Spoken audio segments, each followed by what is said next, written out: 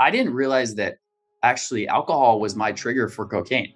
Because then I Yeah. looked at it and I was like, wow, every time I drink alcohol, I did cocaine. It Yeah. wasn't like I just wanted to do a bump here and there.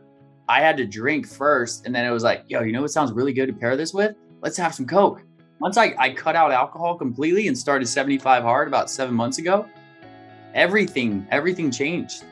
I still remember this one time where I literally stayed up all night long on a weekday doing cocaine. I had a doctor's appointment that day. I come in, they're like, Mr. Riggin, your heart rate's a little high. I was like, oh man, I just had a coffee. I'm just nervous. Yeah.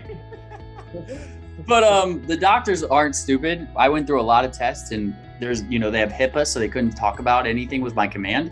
But they were like, Clint, do you have an addiction? And I said, I mean, I do cocaine sometimes, yeah. And they're like, yeah, you have an arrhythmic beat in your heart.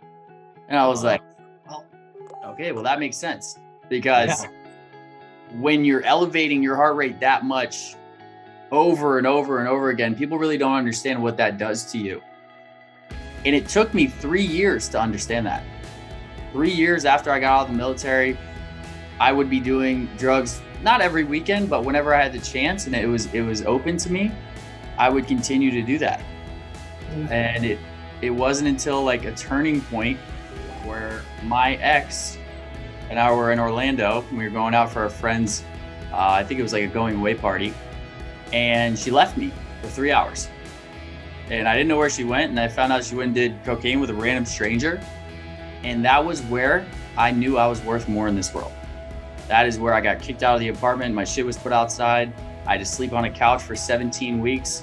I joined Apex. I built Limitless in 17 weeks from, a 5K a month company to doing 50 to 75K a month, just because I knew that I had something that I wanted to help as many people as I possibly can. And I would do whatever it took to make it happen.